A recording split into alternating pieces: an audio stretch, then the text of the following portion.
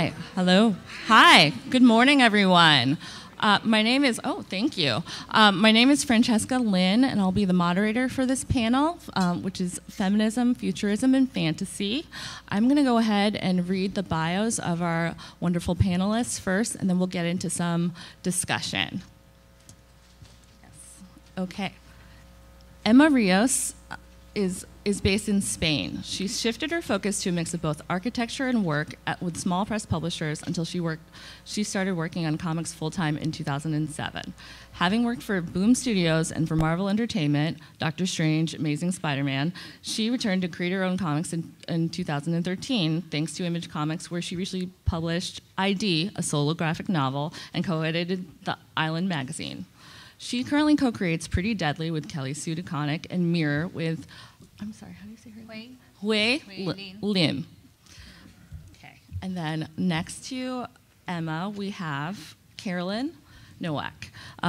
Carolyn graduated from the University of Michigan School of Art and Design, and she's a two-time Ignatz Award winner for Radishes and Diana's Electric Tongue, and she's previously worked with Cartoon Network, Boom Studios, Z2 Comics, and she lives in Ann Arbor. Oh, and her debut, which is right here displayed proudly, is Girl Town, which is available right now. Go and buy it. And it was published by Top Shelf. Okay, and next is Aminder Dhaliwal, who's a native of Brampton, Ontario, who received a Bachelor's of Animation from Sheridan College. She now lives in Los Angeles, where she's the director at Disney TV Animation. Previously, she worked as a storyboard director at Cartoon Network and storyboard director on the Nickelodeon show Sanjay and Craig. She has serialized Women's World bi-weekly on Instagram since March 2017 and has garnered over 150,000 followers. Women's World was nominated for an Ignatz Award for an outstanding online comic and it's now been published in a book by Drawn and Quarterly, which is also available now. Okay. And last but certainly not least, Fiona Smyth is based in Toronto. Her feminist artwork has been exhibited internationally.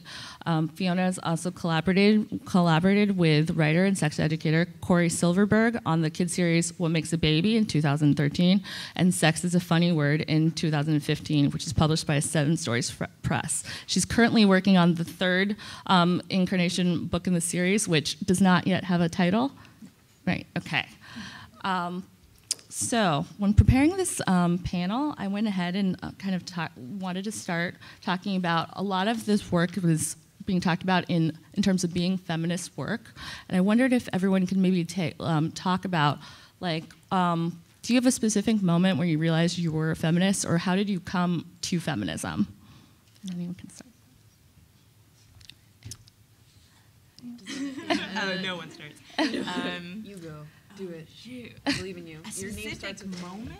It was June 9th. Let's get this close. That's my birthday. Oh, really? Yeah. It was that day. It was a humid night, and So I came up with the idea originally for Woman World during the 2017 Women's March.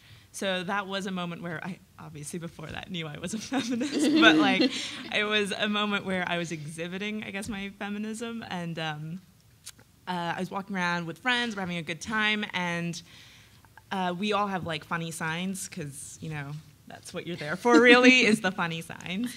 And that's the only reason. I spent forever thinking about mine. And then we post them later online, and, you know, it's a great day. It's a Women's March. We're all excited. It was really peaceful and lovely.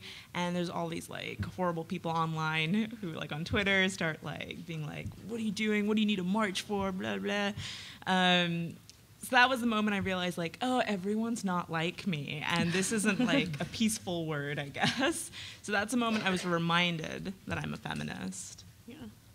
I can remember not being a feminist, actually, like, way better than I remember, like, the moment that I, like, had the realization, because, like, I don't know, it's a fraught label, I guess, and I was always, like, probably until I was like 22, I was like, I'm too cool to be a feminist. Like, what's the point in that? And I remember, like, there was this girl that I went to college with who was a women's studies minor, and she was, like, constantly talking about feminism. And I remember saying to someone, she calls herself a feminist, but she wears so much eyeliner. And, like, Like, I remember being an adult woman and saying this, like, out loud to someone. So, like, I don't know when the change happened. It was probably somewhere, like, in the midst of my, like, Tumblr usage. I do remember the night I deleted my Reddit account. So, like, I was like... So, like, I think that was probably, like, the line that I drew. It was, like, 3 in the morning, and I was having, like, an anxiety attack. And I was like, there's only one way to cure this. Farewell, all my karma. So, yeah, that's probably it. Anyways. I think that being a woman, somehow feminism comes naturally, because you always ask for your rights to be treated as an equal. Well, you have been doing that your whole life. But it's true that I think all of us had several phases. Like, for example, in my scene in Spain, I belonged to a self-publishing association. We were 13, 12 dudes and me. So I grew up like this. I drew comics like this. I received compliments like, you drew really nicely because you draw like a man, or things as shitty as that. So, there was a moment in which you just wanted to be one more, so you denied that you were a woman. You denied like being treated as one because women were not cool, No. And I remember one moment, in that moment in which I was doing all that, being the only woman, I was asked so many questions. I was demanded by press or small press or something, like media or stuff. Like that thing keeps happening to me. I have to speak so much about being a woman, much more than about my work, which is like a bit frustrating. But I had that phase in which I decided not to answer any questions about gender, and then I'm on that phase in which I believe if I don't speak, others would do for me. So I would answer everything now, because I grew up and I realized that I have to speak. And there is a thing in Spain now going on.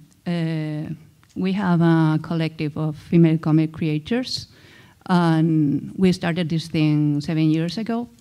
And I remember perfectly our first assembly in which, after a life like working alone as a woman, I suddenly entered in a room in Barcelona's Comic Con, and that room was full of women, like 50 women sitting there, all of them comics creators.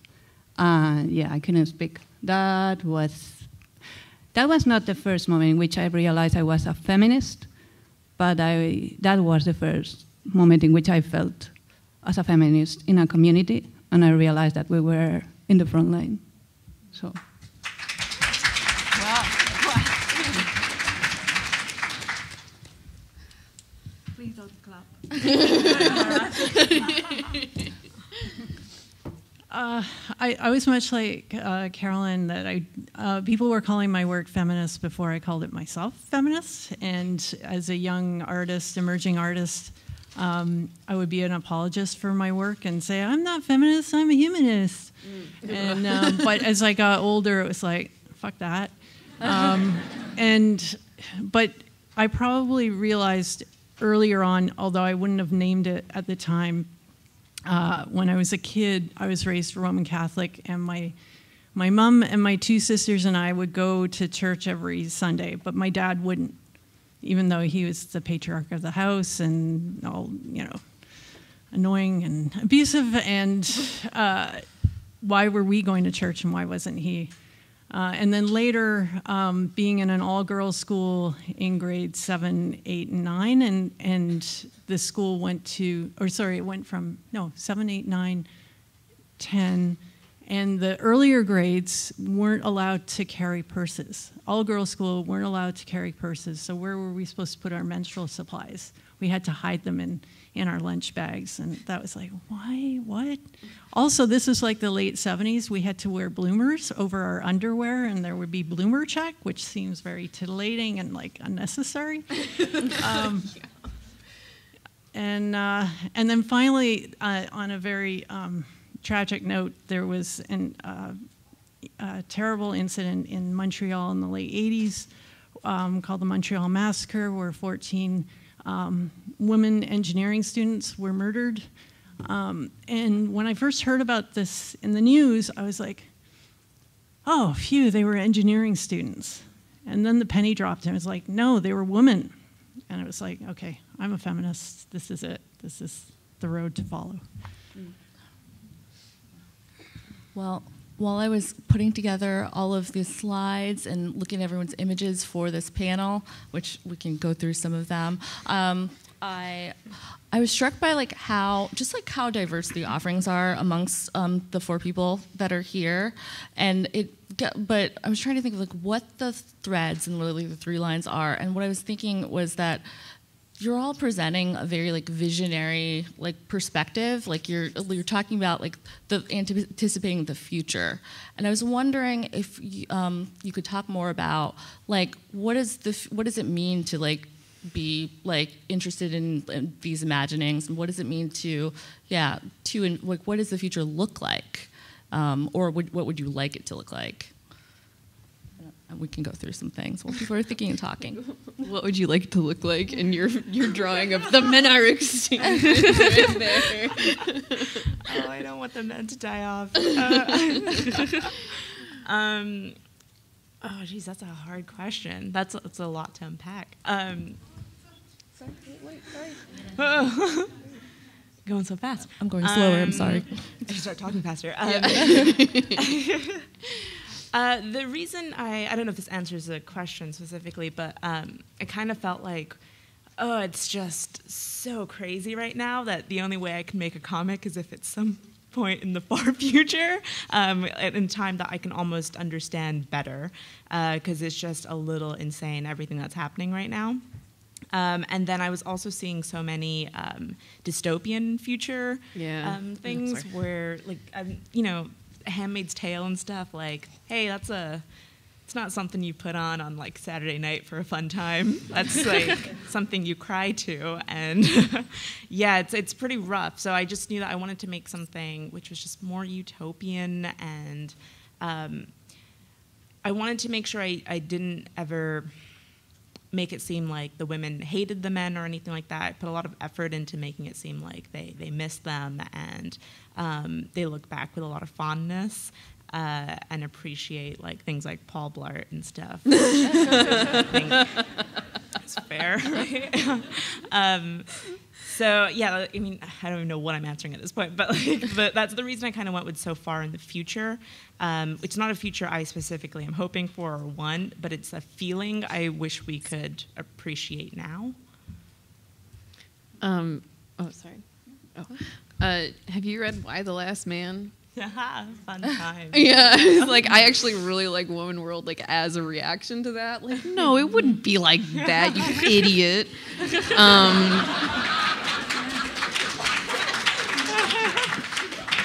I did not know that would garner applause, but to answer the question, I mean, Woman World is clearly superior to Why the Last Man. Let's just all agree on that. But I don't know, you mentioned there were so many things that were predicting this dystopic future, and I find that so...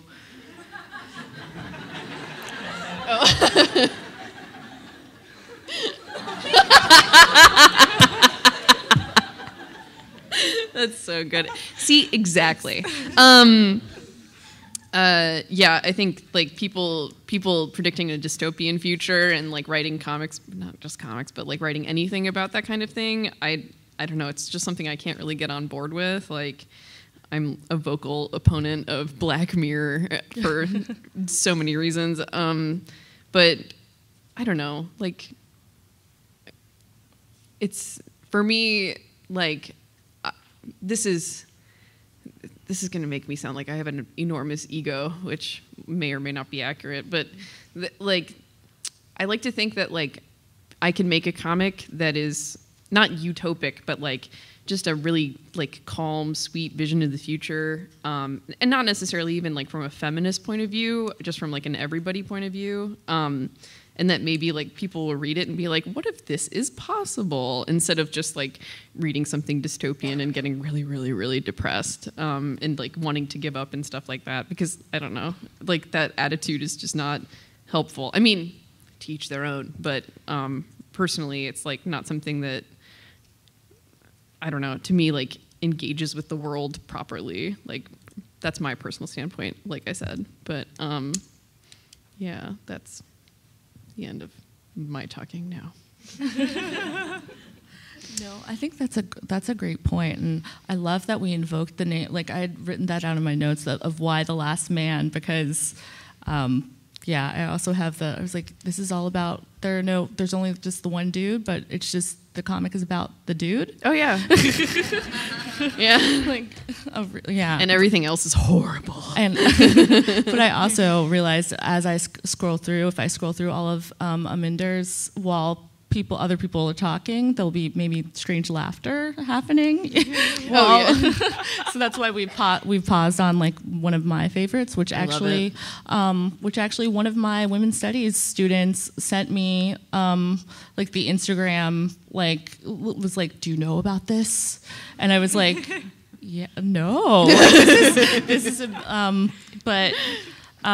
but it does kind of make me start to think of like this idea of genre, because I've noticed that it's not really necessarily talked about in terms of being like a science fiction piece, where and a lot of times women's writing that it seems like it really does like have a legacy of science fiction is maybe not included as such. And I was wondering if personal perspectives from each of you of like, do you consider your work science fiction? Is it part of, do you look at old like other science fiction? And then you guys can please talk to each other about this, because I would love to know. I guess I do consider Woman Worlds sci-fi. I'm a huge sci-fi fan. When I was in high school, I read the book. So that wasn't laughing at I read a book. Great.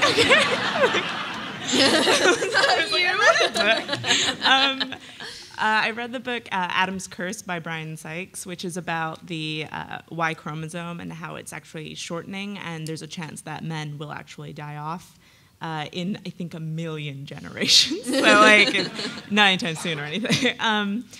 And I found it fascinating, and I remember, like, in high school doing, like, a biology project all about it. I didn't get good marks or anything on that, but I also was too jokey during the entire presentation about men dying off in my biology class, and was talked to later.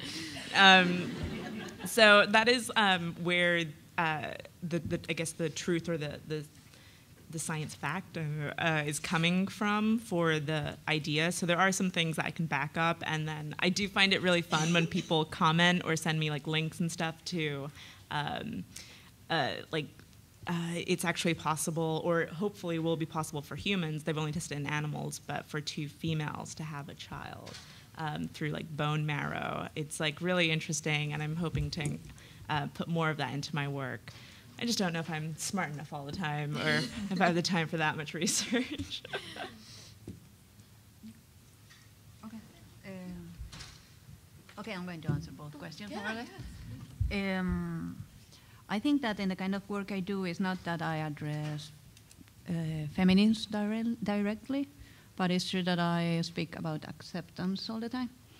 So I work in one of my books. I work with Kelly Sue DeConnick, who is like quite an icon of the feminism in comics here.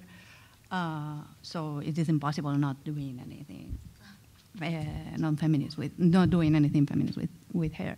So, but I don't feel like Pre-Deadly is as political as Speech Planet, for example.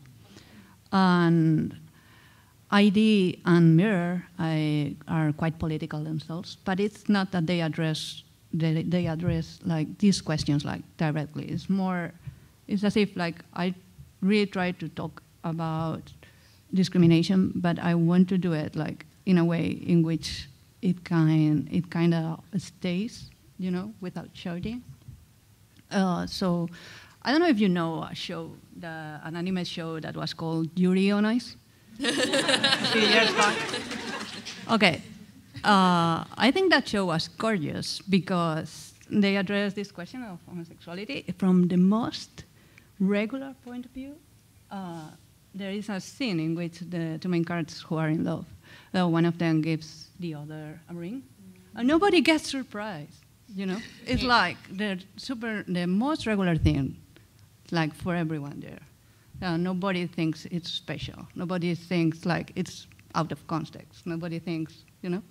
So I think that right now that could be kind of revolutionary, like treat abnormal things, not abnormal, but you understand what I say, like things that can surprise people or think, oh, this is so cool. But instead of saying, this is so cool, it's saying, okay, this is normal. So I think that there's some kind of revolution there.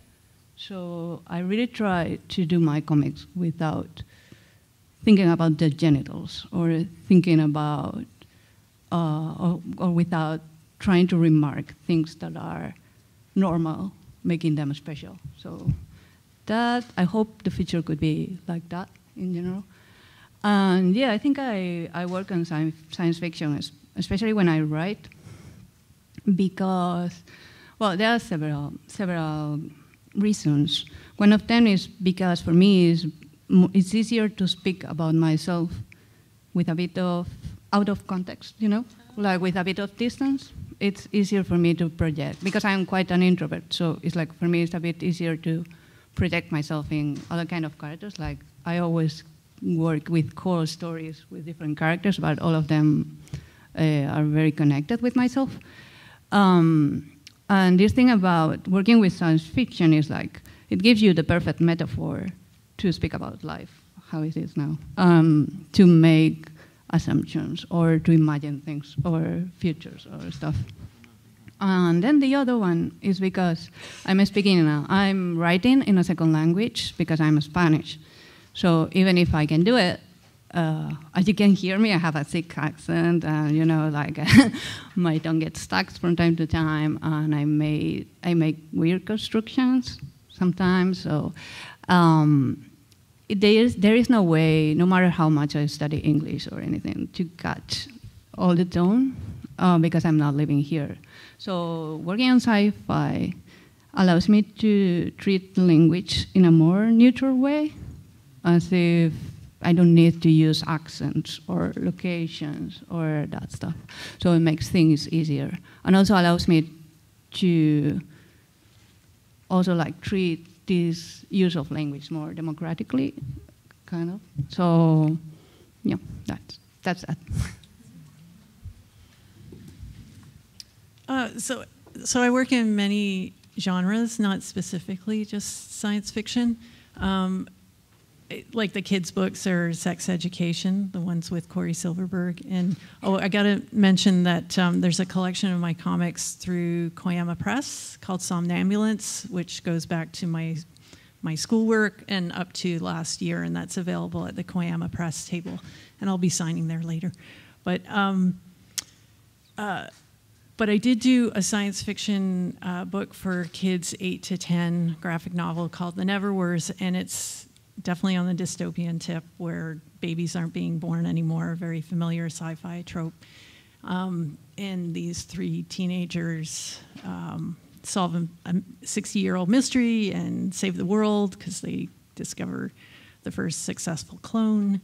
And my next graphic novel outside of working with Corey Silverberg will also be science fiction about this post-apocalyptic world peopled by different tribes of women and non-binary gendered folks, and they're embattled with each other, and the planet is being destroyed by asteroids, and it's total mayhem, and ultimately it's about kind of investigating trauma and resilience. And in a recent interview I was asked, was I creating this story in reaction to male writing because there's an absence of men in the story? And I was like, no, I'm not even writing it with that in mind. I'm writing it from creating new storylines and new not as a reaction, but alongside and a different perspective. And it's not always about commentary on, you know, the patriarchy. It's its own thing. So I love science fiction. I'm sure, you know, I'm super excited about working on this book. It's been going for a couple of years, but it'll probably take a couple more years. And it's called Spinbarkite, which refers to it's a medical term for the mucus that's present in the vagina when a body is most fertile. So it means elasticity and like gooiness. So like resilience and creativity and survival. I want to read that. Yeah. Like really, like now. I was also wondering what, I know we talked about some dystopic themes or sci-fi that we're not that into. I know Carolyn mentioned Black Mirror, and also we mentioned Why Last Man. But what maybe are you like inspired by, or things that you've read, and does not have to be comics, that you like out of, yeah.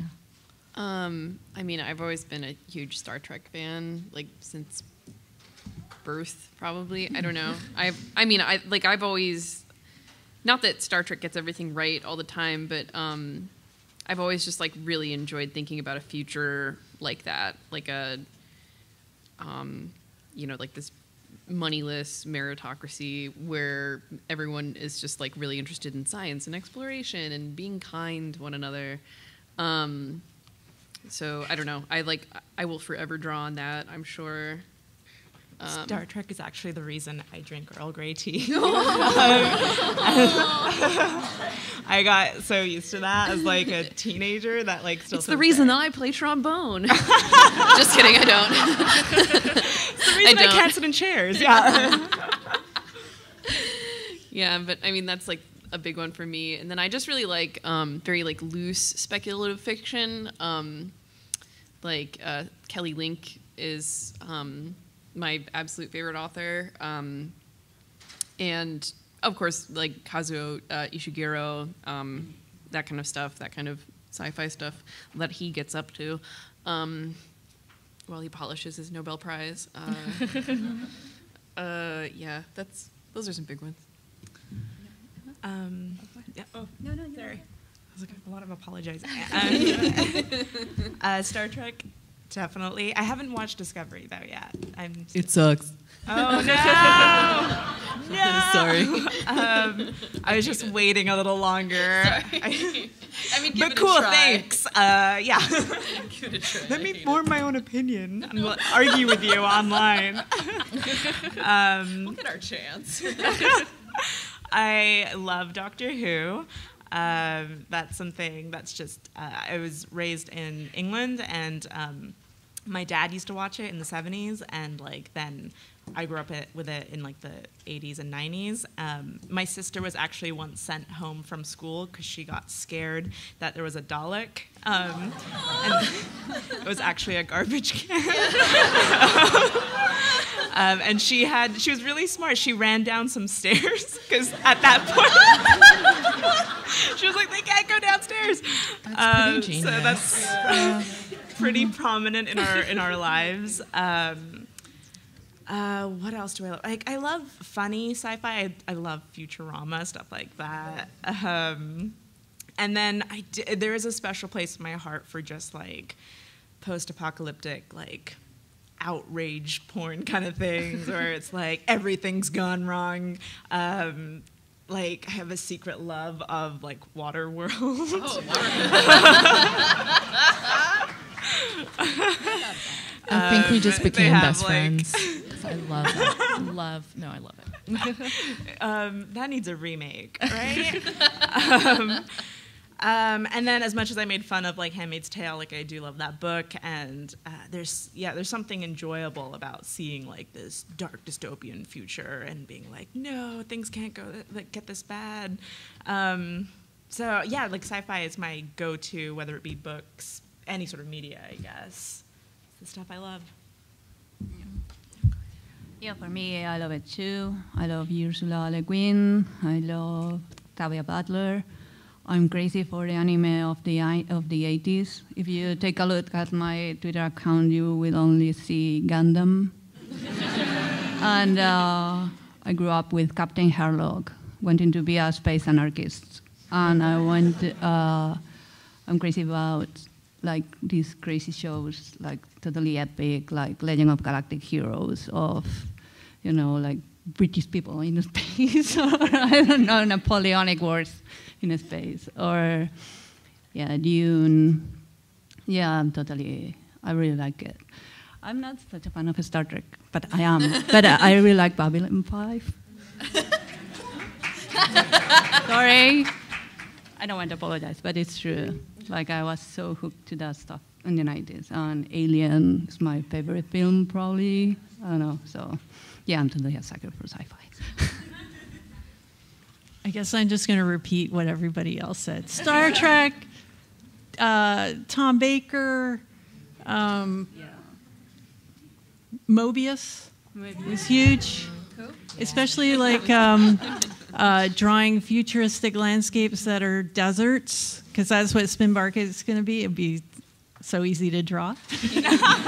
And Dune was huge for me. And I always pronounced it Ben Gesserit. Is it Bene Gesserit? Bene Gesserit. Yeah, so yeah, I was all about that.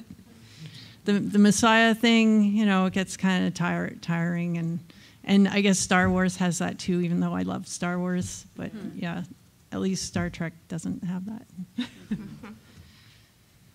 Yeah, I always forget about Euro comics because I grew up with them. But yeah, Moebius was very important in my life too. Yeah, heavy metal, 1984, all that kind of magazines were very important in my life too. Yep. Yeah, and I could, of course, talk to all of you all day and have a million of my questions, but I was wondering if you had questions for each other that you could talk about, or...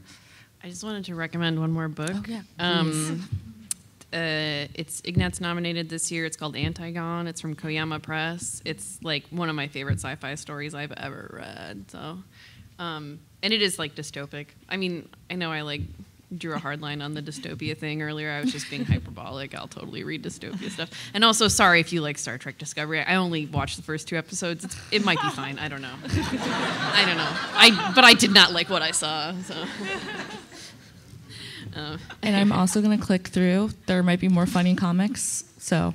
I'd like to recommend just one thing. It's like that you read like classic shoujo manga from the 70s, because there were a lot of women doing sci-fi there and mess them up with genre and homosexuality and all that. So I think it's nice. So we now have a very long reading list. I know that some of you had like questions for each other or comments, anything. If not, I can keep badgering you. No. Well, okay. I just wanted to make a comment about Woman World. It's very good. No.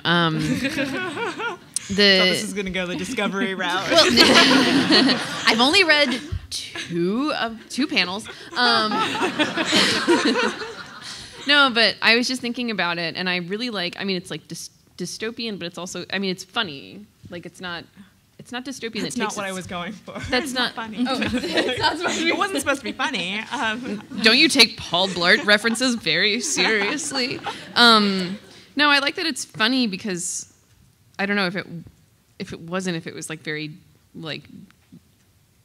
If the women were successful, but it was also still very sad, it would be like a little bit harder to read. Like because it's so funny, it's like really digestible, and it still makes you think. I think, like I don't know, it still like to me highlights feminist issues, but in like a friendly way that everybody can enjoy. You know, not that you can't enjoy them otherwise, but I don't know. I think it's just a very effective comic. That wasn't a question. It was just a comment. Yeah, I was like, I was just sitting here thinking about it. Oh, thank you. I think that's the only.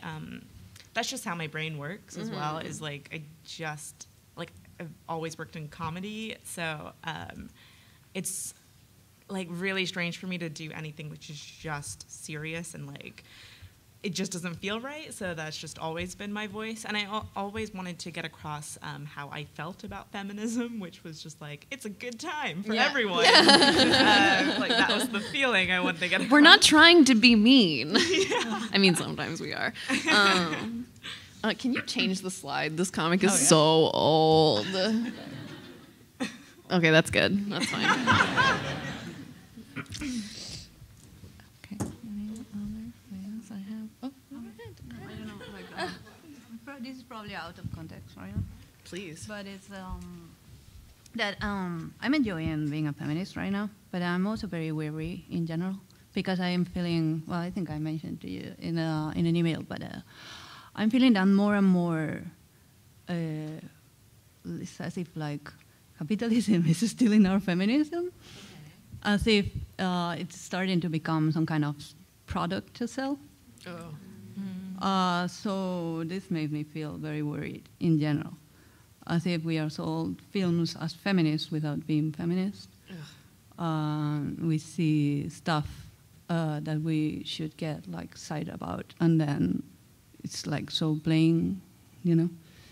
So I don't know. I get angrier about like last thing. Like maybe I shouldn't speak about this, but there's like the last film I got very angry about was Annihilation.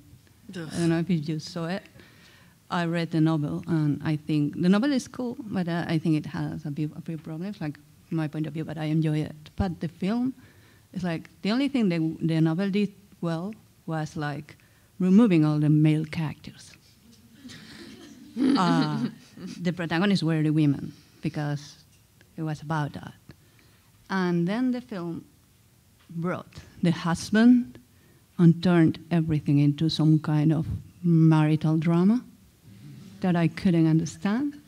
So it got me completely crazy. Like, so you want to deconstruct this story and give your imprint here, like the person who was doing the film, and then you bring the dude back, because we can't have a film without strong male protagonists, you know?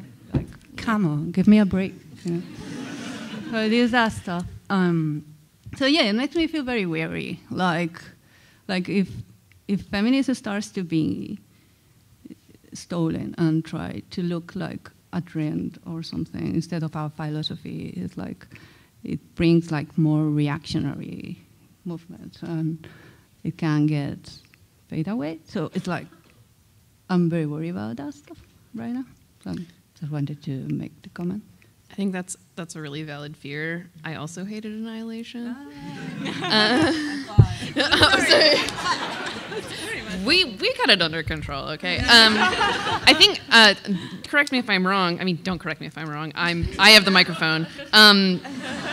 But I think the same guy did Ex Machina. Yes, that's true. Thank you. And there's a story in this book called Diana's Electric Tongue about a woman who buys a male-coded sex robot. And whenever anyone is like, how'd you come up with that idea? I usually name drop Ex Machina because I hated that movie so much. Like I thought, I was really excited about the movie because it's supposed to be about exploring like the potential of AI, but instead it was just like, hey, what if you saw her boobs? Like there's no reason why that movie needed to be so fucky. Like, and that's all it became in the end. Like you're just totally invalidating like any sort of like interesting point you're trying to make because like I just can't stop. Like in the end, like I don't want to spoil it, even though it's bad, but. And I won't, but I do feel like it was marketed in the same way. Like I think that director / writer like thinks he's doing good because he's like, this is a strong and complex female character, but it's like the context also matters, bro. But you talking about using feminism as a marketing strategy reminds me of the Disney live-action Beauty and the Beast, which is an atrocious piece of trash. But I just remember, like, I remember seeing people on my Facebook feed like gleefully sharing ads for that movie because there was some stupid ass BuzzFeed article that was like, Emma Watson won't be wearing a corset in this movie. And I'm like, oh wow, that rail thin actress is refusing to wear a corset? Pack it up, guys. It's done. And it's like they were basically using that boring, stupid story as a marketing tool, like distributing it through via BuzzFeed and via like whoever, like whatever idiots I'm friends with on Facebook, like to be like, wow, you should really go see this movie. And then there's like a really stupid part. There's a really stupid part in that movie where like Belle is teaching another like a little girl to read, and this like man comes up, he's like, teaching other women to read? This is ridiculous. I'm like, oh, thanks, Disney. You're really like pointing out like the literacy, like the women's literacy problems in this fantasy France. Like I don't know. But Disney does that shit all the time, and they're evil, and don't ever fall for it. Don't share their stupid articles about like how feminist Cinderella is because she refused to whiten her teeth or whatever. I don't know. Like, it's so much bullshit like that. Like, congratulate us. We showed like one dimple of cellulite. Can you believe it? I just, ugh. I think this is a good point to get some questions from the audience, and also like make our list of things that we're gonna hate watch later. That's gonna list. So there are microphones in the back. If people could like head towards, and then I guess I'll point. I also want to add, as someone who works at Disney TV. Oh, sorry. I knew that. I already knew that, actually. I feel like I have to answer something. I actually haven't seen any of those, so they're bad. I had no plans to watch Beauty and the Beast.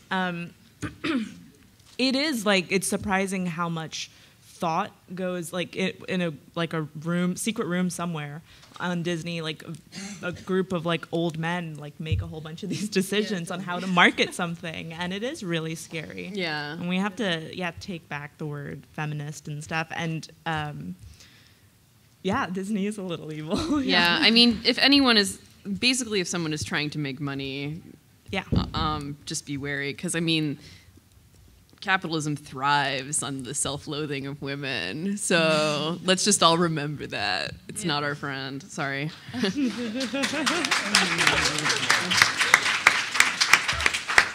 I have the woman with the green shirt, please? Go ahead. Yeah, go ahead. Hi. I'm not going to spoil Ex Machina because that seems to be a panelist decision.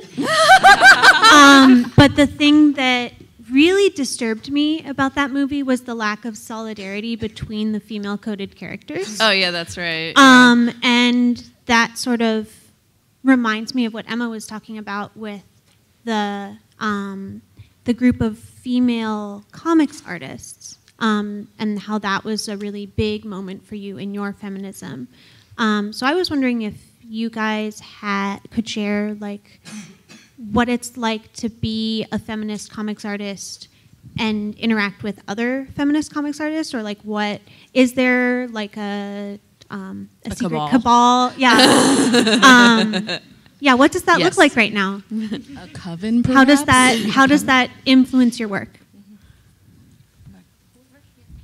Okay. It's great.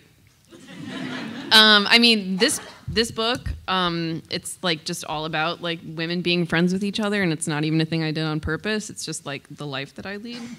And particularly in the comics scene, because that's where I've made a lot of my female friends. Like pretty much all of my best like women friends have come from comics, and I guess my best man friends too, but we're not talking about them. No, it's great because I mean like harassment is a big problem like pretty much in any industry, and like in comic, I don't want to say in particular, but like also in comics. And people like come I've like heard horrible stories about people being harassed at conventions and in other contexts, and I'm like, that's never happened to me. And then I realized it's because like I only hang out with nice young women, and which is pretty much like, I don't know, I recommend it. I totally recommend it. But I don't know, it's fantastic. We like find so much strength in each other, really. Strength and encouragement, and I don't know. We're all so nice to each other. It's just the best. Anyways. Yeah, it's the best. I love it. I'm really close friends with Megan Dong, who's like an amazing comics artist, and she actually has a comic after we had a really long discussion about just how hard it is to even bring up the word feminist online. And it's just this image of her main character. It's this shark. He goes into a forest and it's like all alone. There's no one around, and then just quietly says, "Feminism." And then a whole bunch of people appear, and they're like, "Actually, I have an opinion about that." It was a great conversation. So we're having I think it's a great time to make art based off of experiences like that we have online. There's a million ways to harass someone now. And then on top of that, there's now with the Me Too movement, there's a lot more female solidarity happening. I think it's a good time. To me, it was quite life-changing. I started working with women. I worked with men before and had no problem with that. But when I remember being at Marvel, that I was under much pressure and all that, and I was feeling very small there and all. And when I came up with this work with Kalisu for Offspring, I suddenly changed my thinking to something stronger. I dared to try to push myself further, because I felt safer. I don't know how, but it's for me it was great. Then with Hui. The thing is, we've been friends for 10 years already. And yeah, my relationship with her is super deep. And when you do a comic with somebody, the way we do is it's totally collaborative. So it's you need somebody who you trust a lot. And so yeah, I don't know. It's I'm working with 2 women right now, and I wouldn't change it for the world. I feel a bit different, doing that. I feel we are doing something good, or that we are trying to show that it's a bit different, like that. Well, thank you. Oh, and we have a few more minutes to take. I'm going to try and take a few. Fiona? Oh, so sorry, Fiona. I was just going to add, you see somebody if I see Jillian Tamaki at a party, it isn't "Hey, feminist," but it's yeah, it's a knowing thing, and I teach comics too, and the majority of the class will be female students or non-binary students, and they're creating work about feminism, but maybe not using the F word, creating auto-bio work about feminism and about their lives and about gender, and yeah, it's exciting times. That is the only way I'm greeting you now at parties. I'm feminist. Okay, can we have the next question, please? Oh. Yeah. Yeah, I have to say I love the idea of girls can't read and the invention, and it's never brought up again. Yeah, never. Which brings me to my question. What do you think, if there's not a very fine line, what do you think is the line between real, feminist work and just virtue signaling? I don't really like the term virtue signaling. You're welcome. I mean, just in general, but I do understand what it means in this context. And for me, it's more it's less virtue signaling and more just marketing. It's just such clear marketing. Mm-hmm. And I think maybe, I don't know if there is a clear line necessarily, because I do think that there are things that are obnoxiously marketed as feminist. Star Wars these days that I don't know, sometimes I think that Disney really gets off on the blowback from that kind of stuff, where they're look, it's really feminist because it made a lot of people angry, and it's no, maybe those people are just really stupid and too sensitive about their boy movie getting I don't want to talk about Star Wars. But I think it's it's really a lot about like the money, like where's the money coming from, where's the money going, and like I don't know, like if it's American Apparel doesn't exist anymore, right? But if American Apparel came out with any clothes that were like I'm a feminist, like I have a hairy bush or whatever, like if they came out with like something like that, that would like so clearly be like not something that I don't want to say real feminist. I don't know. It would like it's the money. It's the money. Yeah, I think it's mostly like where the money is going, which is an impossible thing to track. But also like there's just like a level of engagement with feminist ideas that should happen if you're gonna pretend to do that at all. Like, don't just be like, oh, I'm a man and I don't like it when women read, and then just like drop it forever. I don't know. Unfortunately, since we are on a tight schedule, we are just about at time. But I'd really like to thank our panelists today, and I think our audience. I'm really sorry for any questions.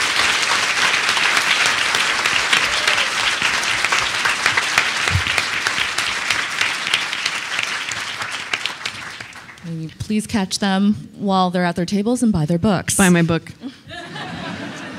It looks like this.